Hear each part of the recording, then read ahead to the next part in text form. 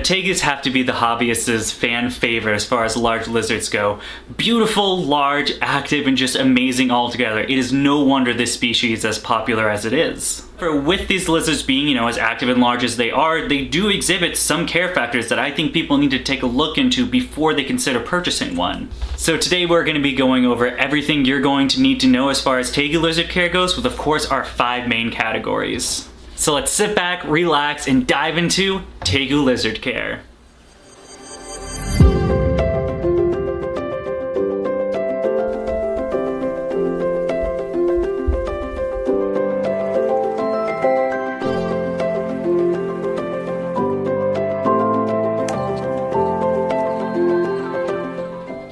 So diving into this care guide, we are going to be talking about our 5 main categories, and that is going to be enclosure size, heating and lighting, humidity, diet, and what to fill the enclosure with. So with that being said, let's dive into our first category, which is going to be number 1, enclosure size. As I said in the beginning, Tegu lizards are not only large, but they are active. With that being, an enjoyable experience as far as a pet goes, it also means they're going to be needing a large enclosure as well. That being said, as far as a baby Tegu lizard goes, I wouldn't put it in anything less than a 4 foot by 2 foot by 2 foot or something similar to it. I think in this stage of Tegu's life, it isn't just important to give the animal terrestrial ground, but also something arboreal, even adding something as far as ledges, branches, limbs, things like that to allow your baby Tegu to actually climb up as well, while it's still kind of a very young and light age, would be very beneficial to it mentally. That being said, as a Tegu does go up in age and then in size, you really want to give something as far as like a 6 foot by 3 foot by 3 foot as a subadult, and as far as the adult enclosure go, you're going to want something as minimum as an 8 foot by 4 foot by 4 foot. Again, that 8 foot by 4 foot by 4 foot is really going to be the minimum. That's just going to be pretty much double the Tegu's length as far as it goes, just wide enough where it can turn around without having to, scrape its nose or its tail along the edges. And then of course you're going to want those 4 foot or 4 feet tall in order to provide that proper substrate length, depth. As far as that goes, it is very important that you provide proper substrate depth. Anything from 18 to 24 inches is very imperative for as far as an adult Tegu goes, especially when it's undergoing things such as brumation. It's going to want to bury underground and create its own little burrow, and it's really hard to do that with a 4 foot animal if you're not providing enough substrate in the enclosure. But moving on, let's go into our second category, which is of course going to be heating and lighting. And starting this topic off, let's talk about heating. Now, Tegu lizards definitely like it hot, probably hotter than most species you're used to dealing with. As far as basking temperatures go for these guys, they're going to want it anywhere around the 130 degrees Fahrenheit area. And as far as creating that basking spot goes, you're going to want to be using multiple floodlights in order to obtain that. Using something as far as anywhere from like 150 or a 200 watt singular spotlight is going to be a bit detrimental to the animal, simply because you're only using one little spotlight that's going to give just a small amount of that heat waves down. As far as a 4 foot lizard goes, one bulb really just would not do the trick. So the best thing in my opinion is to use multiple lower watt floodlights. You can get these anywhere from say like any home improvement store like Home Depot, Lowe's, the Par 38 floods. One thing to note that it is very important that you do get the floodlights, not the spotlight. Using a spotlight can inhibit burns from the animal. The floodlight is going to spread out that heat in a linear way instead of just having it focus onto one direct spot. Now the number of bulbs you're wanting to use for the animal as far as that goes is going to be very dependent on how big the animal is. For instance, for my Tegu right now, he's running at about 2.5, maybe 3 feet. I'm using 2 floodlights right now, but as he gets older, I am going to be switching it into a 3-tier system. As far as what bulbs to actually use for the Tegu, it's going to be very dependent on a lot of factors such as where you live, how hot your room is, things like that. So it's going to be a bit of a guessing work. Just make sure you have a great infrared thermometer that you're able to accurately read what that basking temp is in order to get the correct temperatures. And then just a little tip for something that really helped me out is creating a basking platform for the animal. Instead of heating up just say the substrate or some sort of bark, I like to use ceramic tiles. This really helps absorb the heat in order to creating an accurate and really hot spot for the Tegu to bask on. You can find most of these things again at your local home improvement store. Right now I'm just using the little pillars actually because my Tegu actually outgrew the slate tile that I was using, so I just grabbed a pillar from outside, gave it a quick wash and disinfectant, and then put it right on there, and it's been working great for me. Moving on to the second part of this category, let's get into lighting. Now as far as the lighting goes, we're going to be diving into mostly UVB for the Tegu because as far as UVB goes, these animals definitely require a lot. As far as UVB bulbs go for Tegu, you're going to be wanting something that is high output and is able to really penetrate those rays down to the ground, because having such a large enclosure, such as a 2 feet high or even the 4 foot high when they're adults. That's why I always recommend the T5 bulbs over something like the T8. The T5 high outputs are just going to be able to penetrate or provide that UVB a lot better. Of course, the brand I most recommend is going to be Arcadia. The percentage you're going to be wanting is really dependent on how high up your UVB dome is going to be.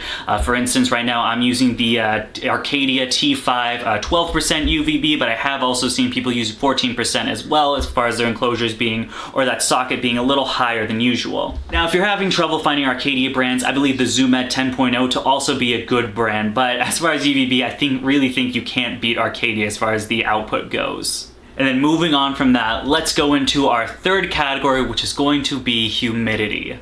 Humidity is a crucial factor as far as Tegu lizards go, and I think it's something that people really don't take into too much of consideration. It's one of the main reasons why I believe, number one, Tegu lizards really should not be free-roamed. You're not going to be able to provide that husbandry care as far as humidity goes inside just an apartment or whatever house you're living in. And then number two, I do believe that these guys really should never be in an aquarium for that reason also. Humidity range goes for Tegus, you are going to want to strive to hit something very high. Anything from 70 to almost 90% of humidity range is somewhere you want to be in. A couple ways to ensure that you're able to hit this humidity level is going to be, number one, providing a large depth of substrate. Again, this should already be a thing. As we mentioned earlier, these Tegus love to burrow and dig under, and you're not going to be able to have that unless you're having a deep enough substrate. Anything from, like I said, 18 to 24 inches for an adult is really something you need to strive for. And then with that being said, the substrate choice is very imperative as well. For me, I'm using a bioactive mix of topsoil, peat moss, and just a little bit of play stand to help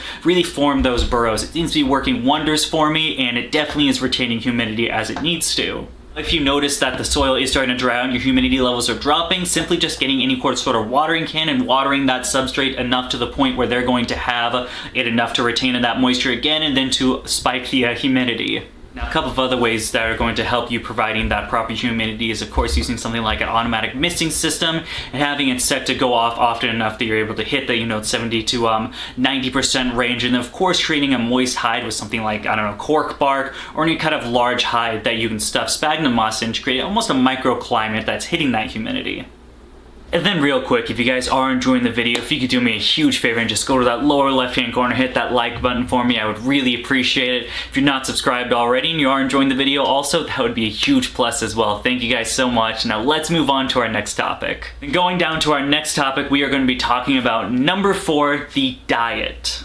Now, I believe the diet of the Tegu to really be the most important and most, well, complex thing that happens when owning a Tegu. Just the fact of the large variety that Tegus require as far as diet goes, it's pretty intense. Pretty much for that reason and the fact that I don't want to make this into a 30-35 minute video, I think I'm just going to end up making a separate video going all into the Tegu diet needs. But I'm just going to quickly just brush up on what those are in this video here. Now, as I mentioned, Tegus require such a large variety when it comes to their diet. It's to the point where, I mean, you could write a novel with it. Meats, veggies, fruits, insects, chicken, beef, livers, hearts, it goes on and on. The two most important things are to note is, number one, the most important thing is going to be having that variety. Feeding the Tegu as many different food items as you can is really going to ensure that your Tegu is getting all the vitamins and nutrients it's going to need out of each food item. And secondly, and this is a huge tip coming from someone that didn't do this with their baby Tegu, try to get them on vegetables as soon as possible. While Tegus or babies do need more of a protein when they're still growing into that phase, of under a year, I do think it's important to at least introduce fruits and veggies. For when they're older, it's a little tricky trying to get them acclimated to eating that instead of just these proteins. And alright, coming down to our last category, we are going to be talking about number 5, what to fill the enclosure with. Now, when you have such a large space as far as the Tegu enclosure goes, I mean an 8 foot by 4 foot by 4 foot enclosure, that leaves a lot of room to fill stuff with. Number one, the most important thing, we've talked about it a few times already, is of course going to be that substrate. You're going to want to be a solid human substrate with a depth of at least 18 to 24 inches for a Tegu, and then really you can get real creative as far as the decorations go for them. These include, logs, branches, limbs, basking areas, things like this, really getting creative. I know I've seen some creators create stuff like basting hides, where it's a hide and a platform at the same time, while others like myself are creating these logs and putting branches on top, still giving some sort of an arboreal feel where they can climb up on something if they feel like it. The list goes on and on of how you can create, you know, this little ecosystem inside your Tegu's enclosure. It's a big perk when working with large lizards, just the fact that you have this great space to work with and really create something unique. Unfortunately, and something to note is the fact that getting these large branches and tunnels, things like that, you're not gonna find it at a pet store. So unfortunately, you guys are gonna have to put, you know, your wild man hats on and venture out in the woods to forge your own decorations for your Tegu. And alright guys, that's going to wrap up the video for today, but now it's your turn. Leave me a comment in the comment section on one tip you would give a new Tegu keeper. And as always, if you liked the video, please feel free to give us a thumbs up. If you want to see some more of my animals or my breeding products, you can follow me on Facebook and Instagram at DBCB Exotics. Other than that, thank you for watching. I hope you have a great day.